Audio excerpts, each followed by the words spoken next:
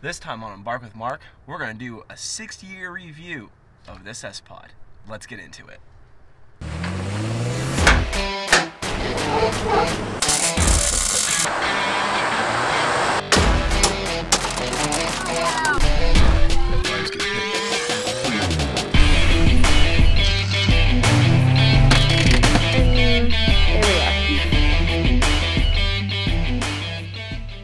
So the sPOD. I've had this thing since 2014. That's when I bought it and installed it. So it's been about 6 years and it's been fantastic. Let's go over a few things. So the first thing I want to go over is have I had any problems with it? And there's a few questions with that. Let's go over the first one. Now, a lot of people will have questions about this, and I know I did when I first was looking at buying this. The biggest question is the brain box, the sPOD, the power box, whatever they call it, the box that's in the engine bay that all your accessories connect to. With that one, the biggest question is on the TJs, it mounts above the engine, right above the valve cover, so it's exposed to all the engine heat. Does that create a problem? No, it doesn't. I've had it for 6 years, like I said, and I've not had a single problem. Not one. I even got my Jeep kind of hot one time because I had a thermostat go bad. Still not an issue, and when you look at the box, you can't even tell that the engine got hot around it. I mean, you know, one, there's enough airflow, but that box is like that. You know, it's very close. So when you're looking at that, the system is built and designed to be able to handle that spot. You know, there's just no signs of wear, no signs of nothing. I've not replaced a fuse, not even a relay, nothing. I've not done anything to it but screw things onto it for accessories, and that's it. So it's been great. Don't worry about that part of it. Let's go on to the next part. So the next question, what comes with it and is it easy to install? You have 4 main parts, at least if you have a TJ.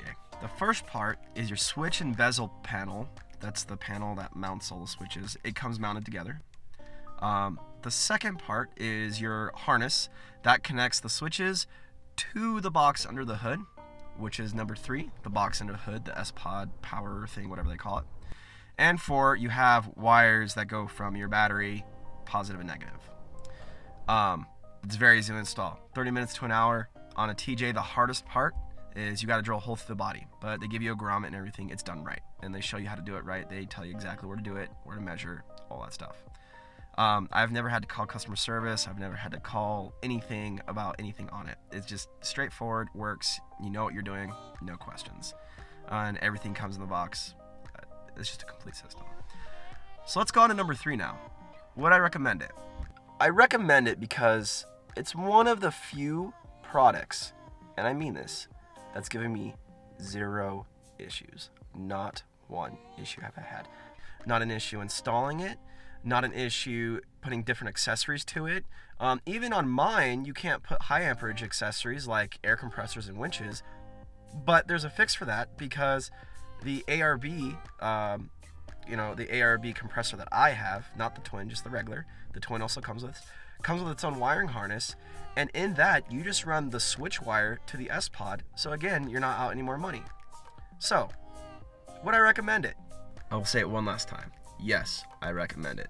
It's an awesome system. You won't regret it. The best thing about it is that I don't have to think about it being there. It's just there, and it just always works. So there's nothing wrong with it. I know it's expensive, but, you know, here the adage is true. You get what you pay for. And the fact that I don't even have to think about it, just they're there and I just press what I need and it just always works.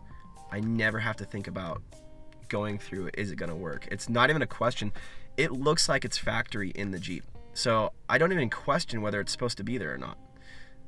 It's a fantastic device. So with that, I hope you guys like the video. If you do, give it a thumbs up. If you like what's going on the channel, hit subscribe down below. And as always, guys, thank you for watching. We'll see you in the next one.